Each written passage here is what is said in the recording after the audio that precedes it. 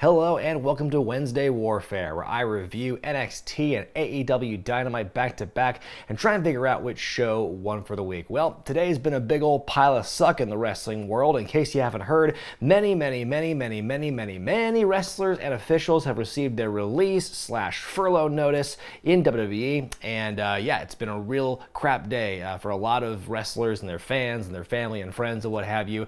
I'm not going to talk about it at length here. If you want to hear my detailed thoughts on the issue, I did a whole ass video about it earlier today. You can check it out right here. But for now, like what you like, don't be a dick. Let's get right into it. NXT begins the match between Finn Balor and Fabian Eichner of Imperium. Early in the match, Tom Phillips makes a very good point that the battle that Finn Balor is going through to get through these members of Imperium to get to Walter for the UK title, very reminiscent to that of Velveteen Dream doing the same thing with the Undisputed Era and Adam Cole's NXT Championship. Be that as it may, I like this match a lot. I like the strength on display by Eichner here. Marcel Bartel getting involved occasionally, but he gets his near the end. Finn takes them both out, hits the coup de grace and the 1916 to win the match. Like I said, solid opener here.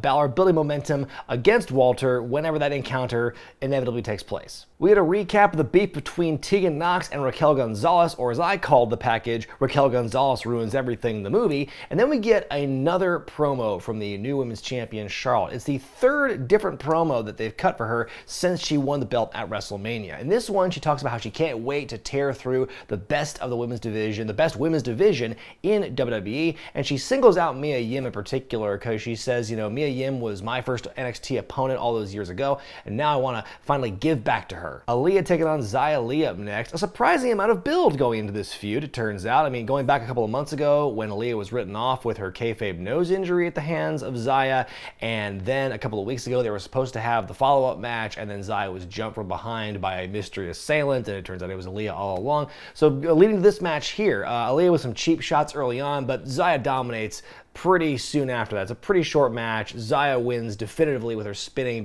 kick to the back of Aaliyah's head, and there you have it. Backstage, Matt Riddle's on the phone with Stallion Pete trying to figure out who his replacement partner is going to be for tonight's tag team title match.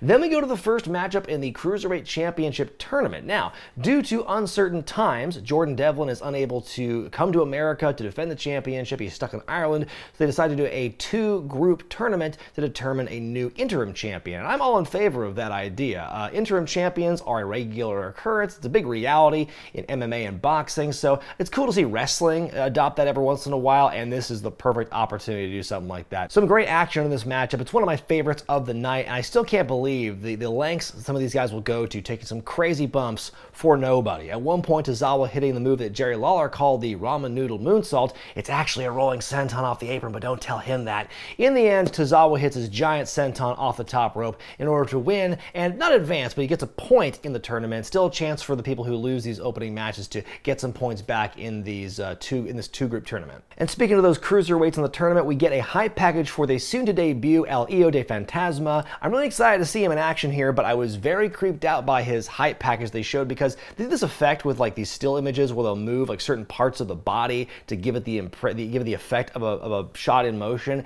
and it just looked creepy. I didn't like it at all. Raquel Gonzalez makes her in-ring debut for NXT, taking on Tegan Nox. It's a pretty short and sweet matchup. It begins pretty much dominantly toward Gonzalez, like beating Tegan down repeatedly. Dakota Kai's at ringside on behalf of Raquel, and she gets a shot in as well. That prompts Shotzi Blackheart to come out and make the save, even the odds. And while Raquel's distracted, Tegan rolls her opponent up to win the matchup. And there you go. It seems an alliance has been formed between Tegan and Shotzi. We'll see how long that lasts as they go up against Raquel and Dakota Kai in the very near future. I really enjoyed this next thing here. It was a hype package about the North American champion Keith Lee. He talks about his upbringing, how his grandma introduced him to wrestling when he was the age of 5, and then at 20 years old he dropped everything to start training to wrestle, and how he was basically disowned by his family as a result, how he overcame the odds to get to where he is now. As far as like packing a lot of story into a really tight package, they did a really good job here. Dexter Lumis squashes Tahuti Miles. At least he's getting some considerable airtime this week. Then we get another promo from Adam Cole in his house, and he reminds once again that Velveteen Dream nor anyone is worthy of a shot at his championship. He also hypes up Roderick Strong and Bobby Fish for the tag title match later in the night. Then we see Velveteen Dream offering up his rebuttal to Adam Cole. We see all these times to toss before they go to break. We see Velveteen Dream like backstage on his couch waiting. You're telling me all those shots with him on the couch and nobody rolls it on the stage with him like he's done before? He's on the podium, he's doing this speech toward Adam Cole. He says you're still at home playing video games, and he puts him over as arguably the greatest NXT champion of all time, but inevitably it will be Dream over. As he's talking, we see Finn Balor just kind of like pop into frame. He snuck in there and he's blocked from the shot by Dream. Camera steps over to the left and you see Finn Balor there. So Finn takes umbrage to Dream's comments about Cole arguably being the greatest NXT champion, and so then Dream makes a challenge to Finn for next week. I'm really excited for that one. Bivens Enterprises with a promo backstage. Malcolm Bivens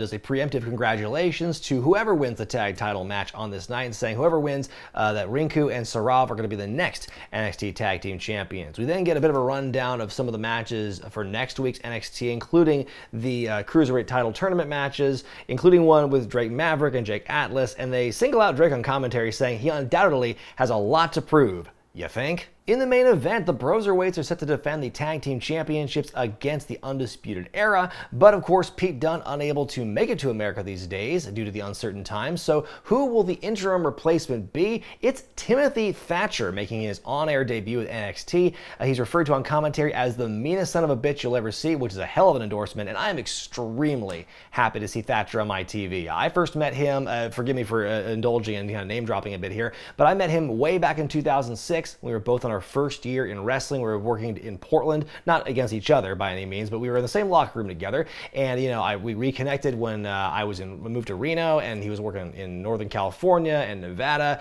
I even actually managed him in a tag team match for like one time in Reno several years ago. So yeah, I was really happy to see Thatcher here. I know he's been on the radar by WWE for a very long time, but kind of electing to not sign just yet because he wanted to do all this other stuff, working all over the world, which he did that in WXW and Japan and all this stuff, forming Ring Conf with Walter. And so to see him here at NXT it's really cool to see. During the match, we see Dexter Lumis in the shadows looking real creepy. What are they foreshadowing with that one? This is a real fun match, very hard-hitting stuff. If you're familiar with any of these guys, you know what you're going to get here. It ends when Thatcher, the hero of this matchup, he makes Roderick tap out with the armbar for the Broserweights to win and retain the championships. It was a good match, a good main event, made even better for me personally seeing Timothy Thatcher getting involved. And then the show finally ends with a shot of Tommaso Ciampa backstage, and they've been building all night to this. Was Ciampa going to be a man of his word and finally admit that Gargano was the better man for winning their match last week? And so, very reluctantly so, Ciampa does admit Gargano was the better man, and then right after he says that, he's jumped from behind by some mystery assailant. Camera gets knocked over, we hear all this banging and crashing. Finally, we see Ciampa laid out on the floor, and joining him is Killer Kross, the guy we saw a very brief glimpse of in that car at the end of the match last week with Ciampa and Gargano. He's finally here. He says tick-tock. We see a pair of boots, lady boots. It's Scarlet Bordeaux clearly, and that's how the show ends. So yeah, really great entrance, official debut for Killer Kross here after all the very cryptic videos we saw in the weeks leading up to this, and just a great way to end the show. AEW opens up with a pair of promos, one from Jake Roberts putting over Lance Archer and how the TNT Championship will bring him one step closer to what he really wants. And then we get a great babyface package from Colt Cabana as we go to that TNT Championship tournament match right now between the two of them. Colt having some good moments to shine early on, but it's mostly a Lance Archer match. He's too tough, he's too strong. This match is far more competitive than, say, the match Archer had with Marco Stunt a few weeks ago, but that was just more to show off the scary strength that Archer possesses. And this one was more of a test to see how he could do in a more balanced match. And I think Colt's a great opponent for that. Archer wins the blackout and advances in the tournament. Great opening match. Dr. Britt Baker is in the dentist's office with a promo on how to be a good role model, and then we see a segment where Taz breaks down Jake Hager's fighting techniques, building up to the empty arena match for later in the night. Then we see Britt Baker in action against Cassandra Golden. It's a squash match with a dash of brutality thrown in at the end when she gets Cassandra, her teeth wedged into the bottom rope, and she stomps her, very similar to what she did with Yuka Sakazaki several weeks ago. No blood and no falling teeth this time though, but Baker does win the match. This is a real fun segment next, the Bubbly Bunch. It was basically just the members of the Inner Circle talking trash about the Elite and trying to, you know, build more hype eventually for the Blood and Guts match, and they're just like in their own elements. They're all in their house, like just doing promos, pretending to talk on their cell phones and everything. And the way they cut back and forth between like Proud and Powerful and Sammy Guevara and Jake Hager with his kids and Chris Jericho with all his dogs, and he's he's trying to make like he's like flipping eggs. He's using a metal spatula on like a non-stick pan. What's he doing? He's got the orange juice he's spilling everywhere. And then the exclamation point at the end where he switches over to his assistant and yells for more toilet paper. He can't get any toilet paper.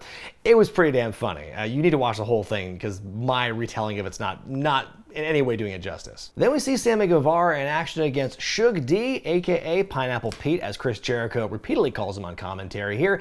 Shug D, the former Sugar Dunkerton, he's an American-born wrestler, but he's been making waves in the UK last couple of years. Also appeared in Impact last year as well. This match was okay. It felt a bit slow for a Sammy Guevara match, but nevertheless, he wins with a torture rack into a big knee to the face. Afterward, he gets on the microphone and he's going to beat the hell out of Darby Allin. He says he wants to make his point by beating up Shug D some more, but then Allin shows up, chases him off, and those two are going to have a match, a return match, as it were, in the TNT Championship Tournament. And if it's anything like the way they had, the kind of match they had at Revolution, I'm very excited for it. Chuck Taylor of the Best Friends taking on Kip Sabian. I really enjoyed this match. Some good athleticism, a good story. In the end, though, Orange Cassidy gets involved on the apron, and then Jimmy Havoc, who's sitting in the sparse crowd, he yanks Orange off the apron and he plants him with a DDT on the floor. Then when the referee is distracted, Penelope Ford hits a Hurricane Rana onto Taylor, which allows Sabian to pin and win. So I'm really curious what they're doing with this, because then we see Havoc leaving with Ford and Sabian. It's not just some like one-off thing. Like, he's leaving with them, which seems to me it's implying they're going to have some kind of business partnership, which I'm looking forward to seeing if that works on that level, because I could see Havoc being this kind of like unstable, ultra-violent kind of muscle for Sabian. He's not like a big body, burly kind of bodyguard type. He's not a large man, but I think his style makes him very unpredictable. And I think it'd be kind of, I'd be curious to see how he would play off Kip Sabian and Penelope Ford if they're going to really go forward with that as kind of like a pairing. Shawn Spears, who lost the championship tournament match to Cody last week, but he got his heat back against Billy Gunn on Dark the previous night, taking on Justin Law, local talent here. He does not take his opponent Justin very seriously, doesn't even take his shirt off for the matchup, but it almost comes back to bite him.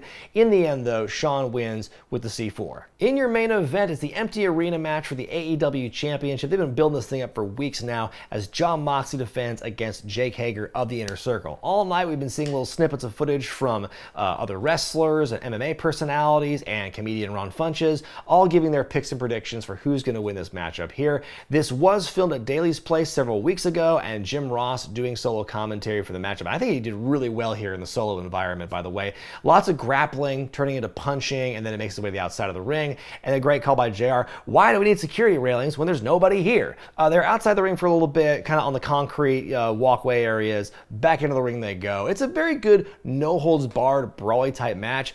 But would you say it's a good like empty arena match? Hard to say, because I think that, you know, what makes it an empty arena match to me is how well you explore the space and really get out there. We saw a little bit of that in this one. Like at one point, Moxie's got Hager in a figure four wrapped around a railing, but like there's all this space you could work with and have fun with, and I just don't think they really capitalized on that. When every match right now is an empty arena match and you hype this up as by name, empty arena match, then you have to do something a little bit different, a little more outlandish, I think, to really capture that and to really make it worth advertising as such. But anyway, besides that though, it was a really good brawl. In the end, Moxley, he kind of absorbs a low blow, but he throws his chair to Hager's face, hits the paradigm shift on the chair to win and retain. Like I said, it was a great match, but if we're doing this empty arena match in a sea of empty arena matches, you gotta do more to make it a little more unique, in my opinion.